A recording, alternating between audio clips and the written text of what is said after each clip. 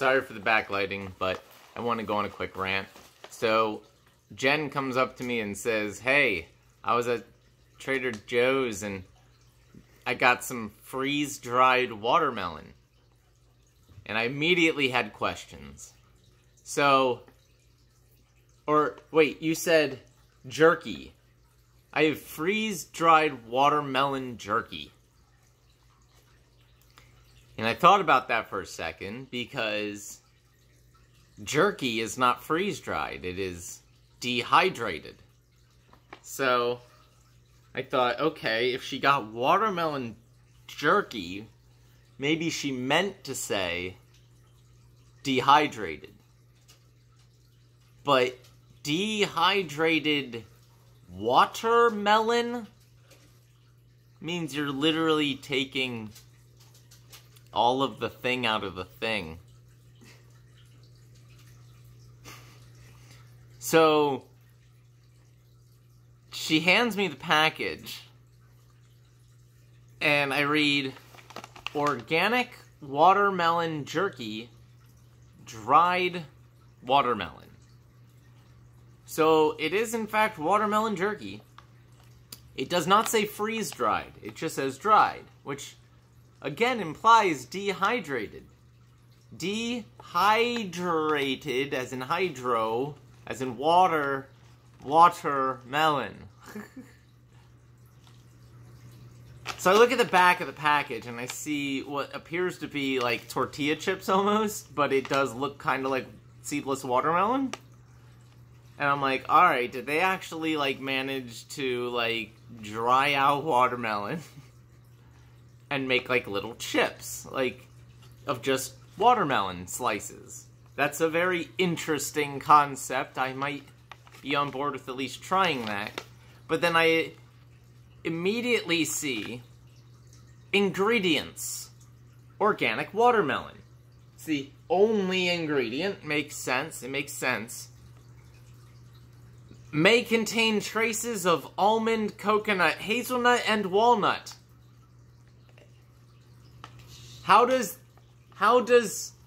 something contain traces of other things? Shared line. Seriously though. Shared line. How does watermelon contain traces of 4 other things? 4 other things. It's supposed to be just the thing. That's what the ingredients list is for. It's just the thing. How is it 4 other things? And I'm still very confused. By dehydrated watermelon. Open it up. What's it look like? Alright, are we gonna do this? It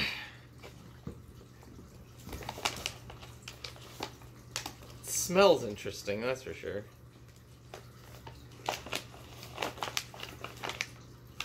Ugh. Honestly, it smells like a petting zoo. It smells like hay. A little bit. Doesn't it? It Yeah. smells like hay. Yeah.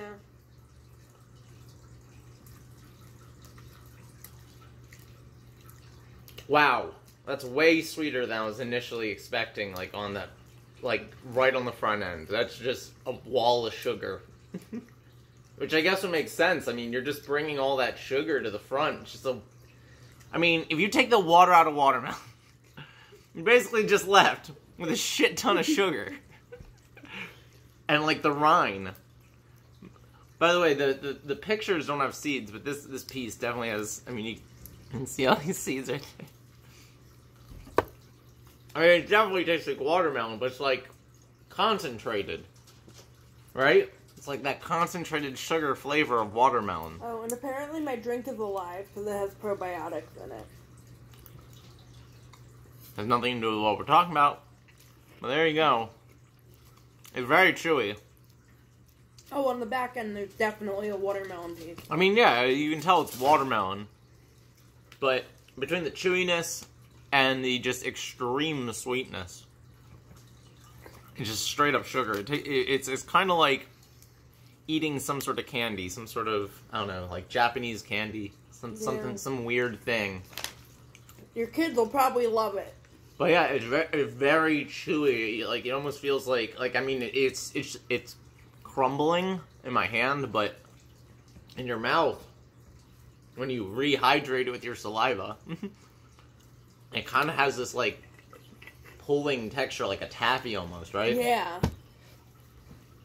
Yeah. Yeah, it gets stuck in your teeth. It gets really stuck in your teeth. Like I said, though, your kids will probably love it. Your kids are actually, yeah. It's like eating candy. Like something between a Jolly Rancher. Like it's not that hard, but it's not as soft as taffy. And like, unlike candy, it's got health benefits and vitamins and stuff.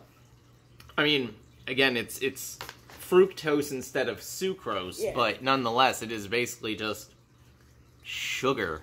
Yeah. And some fiber. Boy, I mean, I am an extreme sweet tooth. I love me some sugar, and that is too much even for me. I can't even finish one piece. Wow. Really? Yeah, that's a lot. Don't get another piece. Eat mine. What are you doing? All right. Anyway, bye.